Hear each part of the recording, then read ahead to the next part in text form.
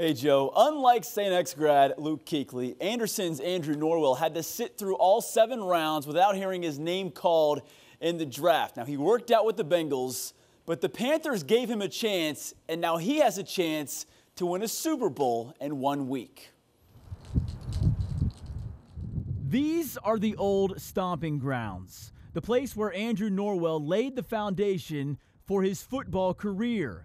The halls of Anderson High, a Hall of Fame display of what the Norwells have accomplished. Chris and Adam and Andrew, they are tremendous brothers. But not one of them, not a single player in Anderson history, has ever played for the NFL's Ultimate Trophy until now. The interest and the buzz that is going on here at Anderson High School because of Andrew Norwell is awesome. Andrew Norwell is 6'6", 325 pounds. With his Samson-like hair and mankind look, he could easily be confused for a WWE star. It's a look Norwell grew in high school, carried to college at Ohio State, and is now perfected with the Panthers. But to Andrew's surprise, when the 2014 draft came, nobody gave the big-time lineman a look. We were really disappointed. I think he was too. He was down, but after that call, he signed as free agent for the Panthers. It was a great opportunity. I said, if you're not going to get drafted, I said, all you've got to do is get in the camp, man. You get in the camp and you're going to work hard, and those coaches are going to love you. And he knew it. I think it drove him to really prove that he could get it done. And obviously he has. The youngest of 7, Andrew has always been motivated by his older brothers. No one more than Chris, who spent a season with the New England Patriots and even overcame cancer. It's a motivation Andrew carried to the football field every single day.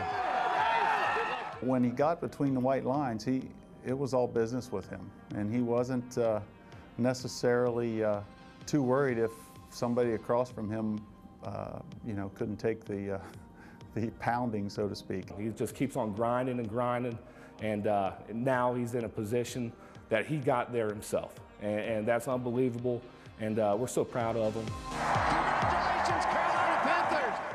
2 years after going undrafted, Andrew has now started 26 games in a Panthers uniform. At his position, no one has been better this season.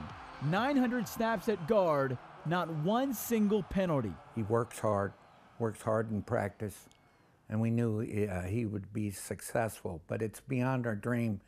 Only in his 2nd year that he would go to the Super Bowl, and that's even makes me more proud.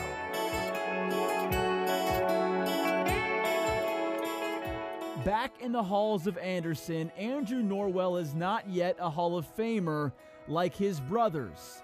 His legacy here, the only state championship trophy in the school's football history. Sunday in Santa Clara, Andrew can become the first Anderson grad to ever win a Lombardi trophy. It just means a lot to my family. They're all proud of me, and they're so excited. I'm in the Super Bowl 50. They're going nuts in Cincinnati. He's got that iron curtain protecting Cam.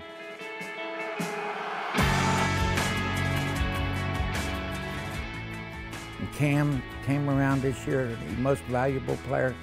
They're going to win the Super Bowl. Andrew's dad told me 13 of the Norwell bunch are traveling to Santa Clara on Friday. Mom won't travel. She doesn't like to fly, but she'll be waiting when her son returns to Anderson, hopefully with a ring.